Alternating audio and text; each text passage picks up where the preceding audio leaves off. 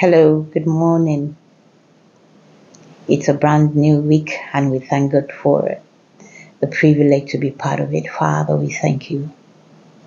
We thank you, Father, for the privilege to be counted amongst the living. Thank you, Father, for the blessing of this brand new week. Thank you for all our loved ones. Thank you for our families and friends. Thank you for everyone connected to us. Lord, we say be exalted in the name of Jesus. Thank you, Lord, because you have amazing things up your sleeves for this week, and we are beneficiaries of that. For in Jesus' mighty name, we've prayed. Amen. So, Happy New Week once again. And yes, it's a new week. So, what are you up to? What are you up to this week? Are you looking at something new? Are you looking at something different? Are you looking at the usual? Are you looking at taking down one of the items you put on your goal list beginning of this year? What are you looking at? And, the focus of our prayer this morning will be, speaking life. No matter what you're looking at, right? No matter what you're looking at. We're going to be praying this prayer so that we are not reactive. Because the truth is, no matter what you're looking at, the enemy is also looking at something.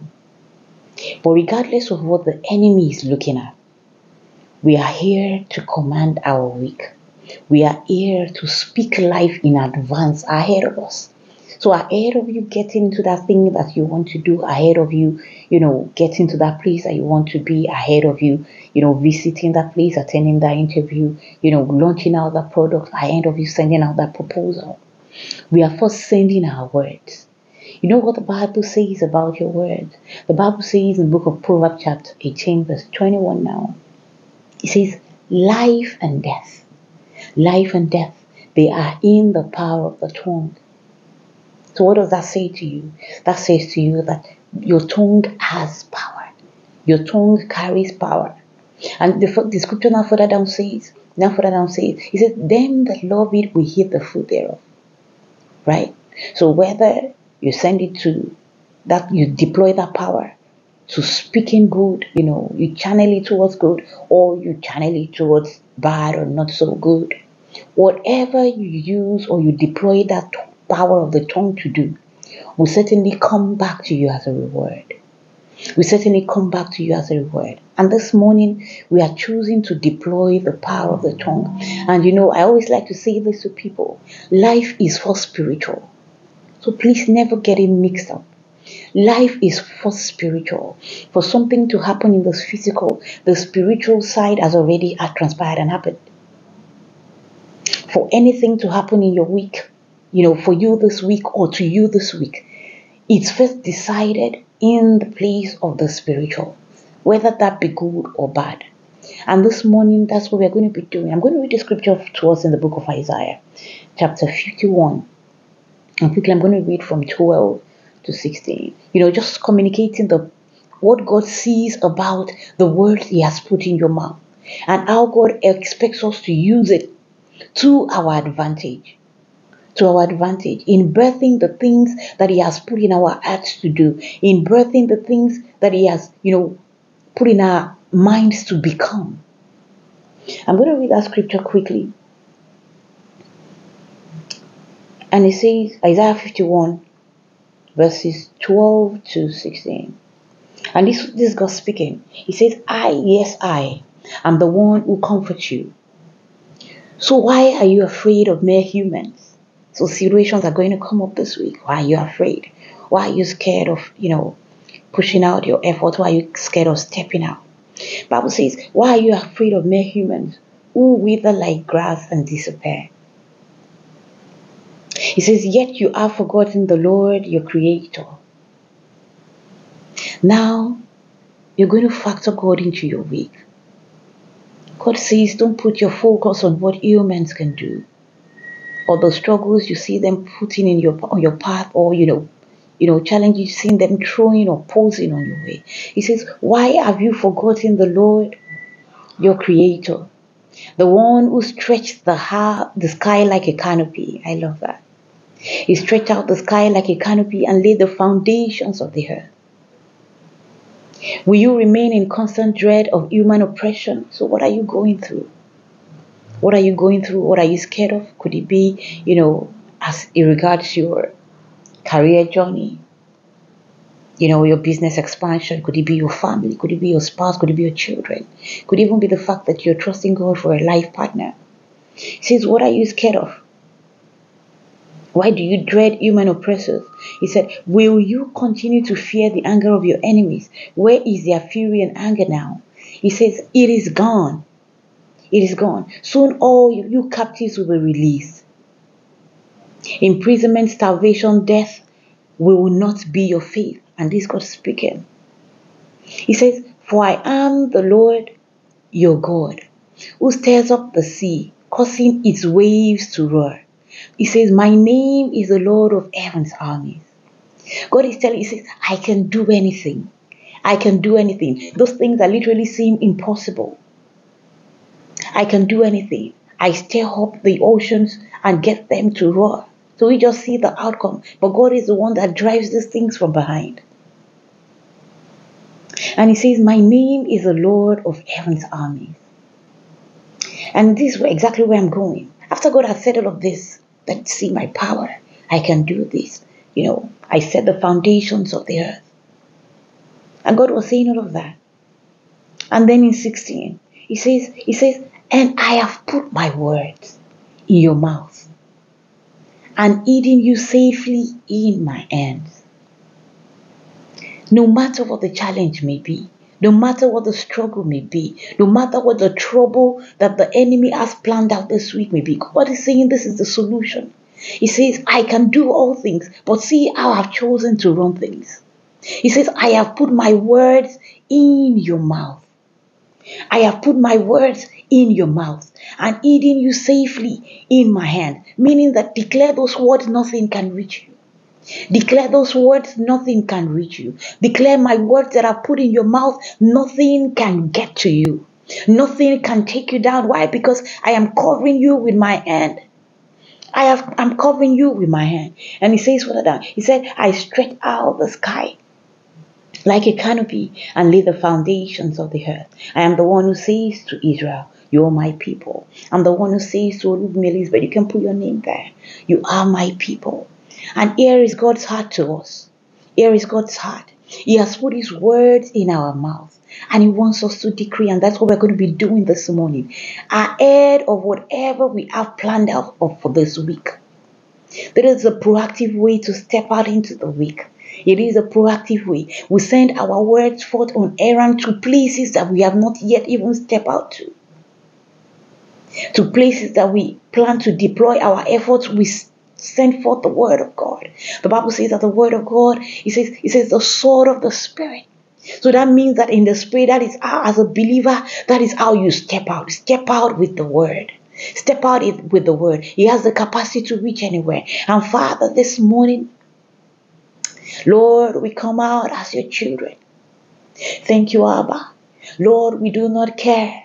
We do not care what may be going on. We do not care what the enemy may be, throwing in the air.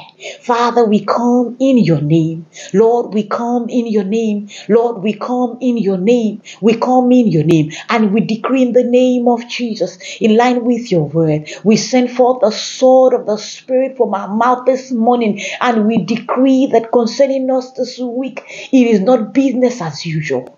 It is not business as usual. It is a different and unique experience by God's Spirit. In the mighty name of Jesus. The Bible says that life and death is in the power of a tongue. And this morning we deploy life.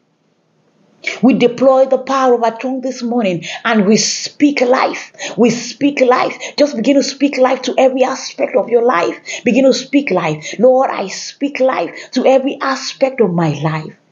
To the works of my hands. Father, to the dreams you've put in my heart, I speak life. I speak life in the name of Jesus into the life of my spouse. I speak life this morning. I speak life. I deploy the power that I know is resident in my tongue. I speak life, oh God, into the life of my spouse. I speak life into the lives of my children and every of their endeavors. I speak life into my family. No matter where the enemy has has targeted destruction, no matter where the enemy has targeted death, no matter where the enemy has targeted failure, I stand upon the word of God. I convert that to life. I convert that to abundance. I convert that to success in the mighty name of Jesus. Because I know life and death is in the power of my tongue. I choose life this morning and I speak life to every corners of my life, to every nook and crannies of my life, to every nook and crannies of the life of my children. I decree in the name of Jesus, there can be no death. There can be no death. There can be no death. You know, the enemy might be planning death. It's not just, somebody dying literally in terms of the person, dying and life being snuffed out of that person. Not just that alone. The enemy might be planning death so that the work of your hand dies and it doesn't provide bring to fusion or germinate or become productive or bring anything to life.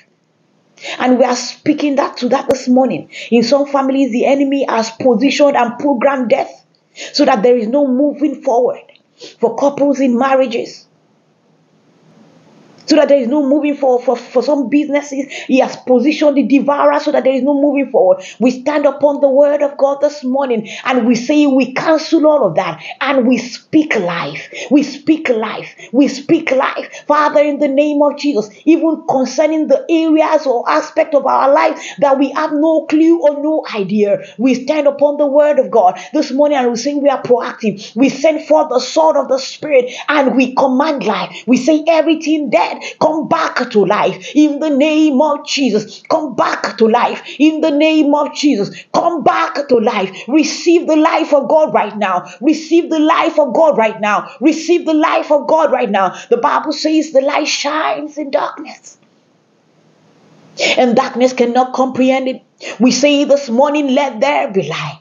Thank you, sweet Holy Spirit. We say, let there be light. We decree illumination all over our borders, all over our borders, all over our lives, all over the work of our hands, all over our endeavors, the dreams that God has put in our heart. We say the pick up. We say the pick up. We say the pick up. We speak life to them. We say, let there be light. We say, let there be light. We say, let there be light. We say this morning there is illumination, oh God, and we have clarity of purpose. We have clarity of direction in the mighty name of Jesus. We speak to this week. This week, hear the word of God from my mouth. You are unique. You are unique. You are unique. You secrete the blessing. You secrete the blessing just the way that God has planned it. You secrete the blessing in the name of Jesus. Every aspect of this week concerning our children, our spouses, the works of our hand, everything. We say we enjoy the abundance that God has deployed into this earth. The Bible says the earth is the Lord's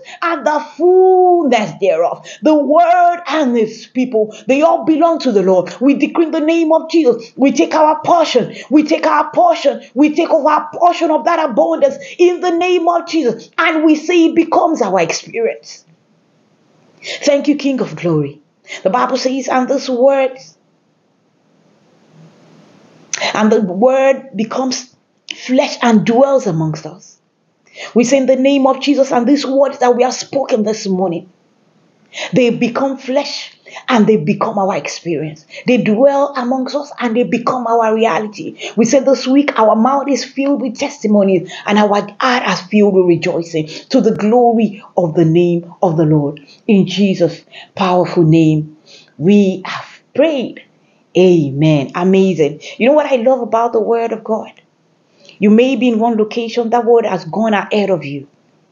It is changing things beyond what you know. It is rearranging things beyond what you know. It is going ahead of you to go and prepare, the ground for you even before you launch out. And that is what the word that we have sent out this morning has gone to do. And in the name of Jesus, as you go through this week, you will see the result and the impact of deploying the power of your tongue this morning in the name of Jesus. Thank you, King of Glory. For in Jesus' mighty name we've prayed.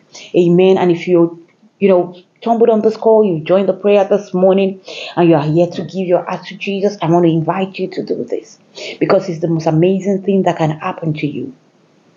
Please say this 1 minute prayer with me if you can. Lord Jesus, I come before you today. I invite you into my life. to become my personal Lord and Savior. I forsake my old ways, and I ask, Lord, that you forgive me and cleanse me, O God, from all unrighteousness. In the name of Jesus, sweet Jesus, hold my hands and help me, Lord, walk me into your kingdom. Help me to live for you and help me to bring you pleasure all the days of my life. Thank you, King of Glory. Today, as I come to you and I've surrendered my life to you, Lord, I cross from death into life, into your kingdom forever. For in Jesus' powerful name, we've prayed. Amen. And if you've said that prayer, now you belong to Jesus. And Jesus is interested in everything in you, everything you are. Let me tell you also that there is rejoicing in heaven by virtue of what you've just done. Hallelujah. And please, if you can, just do well to send me a message, on any of the social media platforms to say, I just said the salvation prayer, and I'll be so glad to reach out to you. But even if you're unable to, please get yourself a Bible, get yourself the Word of God, and Jesus will keep exposing and revealing himself to you through his word. And always ensure that you say, just reach out to Jesus, communicating in prayer. And you'll be surprised that he will be there to answer you. The Lord bless you. Do have a fantastic week. I think our time is fast spent. The Lord bless you. Have a blessed week, everyone. Take care and bye.